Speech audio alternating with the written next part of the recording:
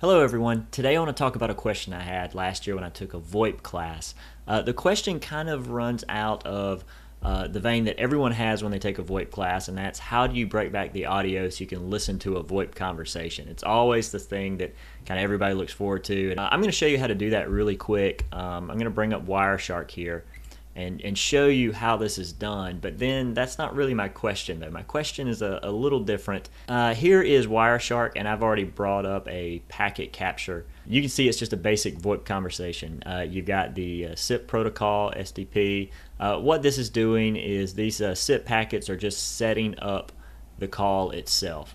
Once the call is all set up, then you get this stream of RTP packets. All these RTP packets are the actual voice going back and forth from the two instruments, and there's a lot of those.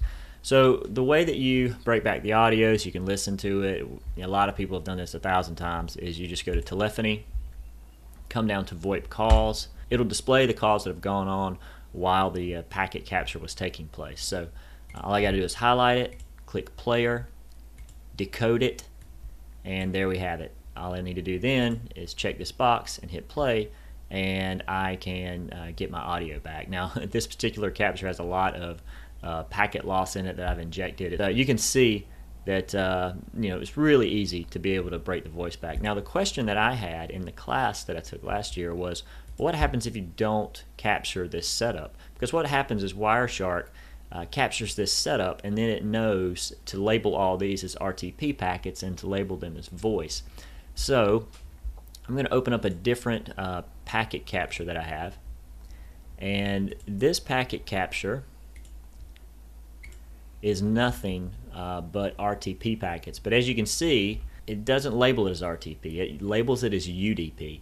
There is no call set up in this packet capture. I completely cut it out, and so Wireshark doesn't know what to do with the packets that are left, and that's the RTP packets. And so all it does is it labels it UDP. It knows it's a form of UDP packet, but it's not really sure what to do with it. So if you go to telephony, you go to VoIP calls, you take a look, you get absolutely nothing here. There's an alternate way you can try to break back the calls. Go to telephony, go to RTP, show all streams, and once again you get absolutely nothing. The question that I had was, well, it's still an RTP packet. Like, why does Wireshark have to have the call set up? There must be something there to tell Wireshark if this is an RTP packet. It just doesn't make sense that just because you don't have the call set up, it completely breaks down. At the time, the instructor I was taking the course with said, well, it's an open source product. You can write any kind of thing that you want to with it and snap it on and have it break back the audio for you, but it didn't seem like that was going to work well. So there is a very simple way of doing it. All you have to do is come down and right click on a packet that you know to be RTP. Scroll down and you'll see something that says decode as. Click that, and now what we're going to do is we're going to tell Wireshark that this particular packet is an RTP packet. The way you do it is come over to the right, click in this box and type in RTP, select RTP, hit apply, hit OK. When you go back to the screen, now everything is an RTP packet. We can then take and go to telephony, and don't go to VoIP calls, because if you go to VoIP calls, you're still not going to get anything. It hasn't seen the setup. But you can go to RTP packets, go to show stream analysis. Here you have two streams. You can highlight both of these. Click Analyze, go to Player, hit Decode, and now you can decode and play this. So even without having the call set up, you can still play back the audio that's there. You just kind of have to convince Wireshark that that particular packet is indeed an RTP packet.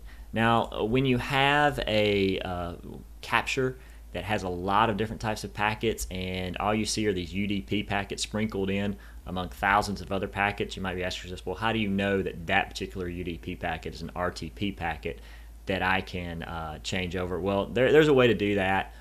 There's some things you can look for. That's probably another video some other time. I would say one other thing is when you get done with Wireshark in this respect, go back to decode and clear what you've just done. That way any subsequent capture files that you bring in doesn't automatically assume that some UDP packet is an RTP packet.